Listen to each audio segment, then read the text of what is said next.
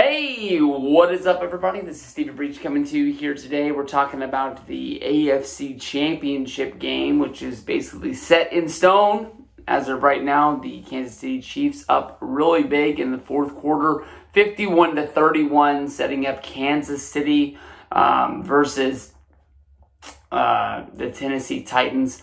This is just honestly one of those games that really goes down. I mean, basically, if you were a Houston Texans fan and you were watching this game earlier in the afternoon, about 2 hours ago, you were possibly looking at tickets to find some way to fly in to make sure that you were going to be able to see your team go play in the AFC Championship game. And by the end, your season's done. I mean, the Houston Texans started off so well, and Kansas City poured in so much heart in order to get there.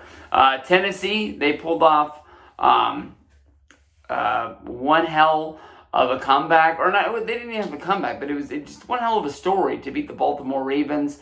Possibly one of the teams that a lot of people thought was one of the favorites to go in there. And Baltimore played a game a lot like last year's playoff game where they just fell flat.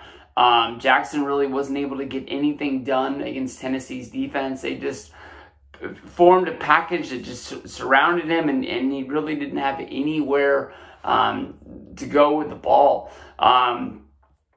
As of right now, just looking at it, with Kansas City's powerful offense, unless they just start out dreadful, the same way that they started out today, I mean, it'd be hard to pick against Patrick Mahomes and the Chiefs' offense, especially when you're looking at Tennessee, which is just basically led out there by Ryan Tannehill, guy who stuck around with the Miami Dolphins.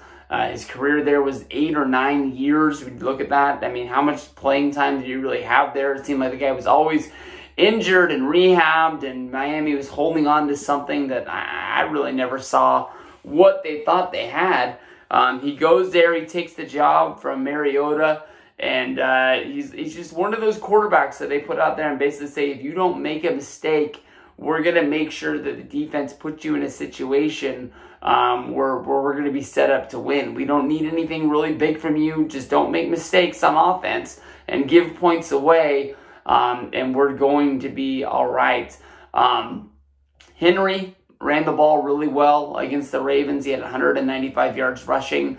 They have a day like that, they really have a chance to survive against the Kansas City Chiefs. But as of right now, I think, honestly, the deck is stacked against them. Tennessee came in with a record of 9-7 in the regular season.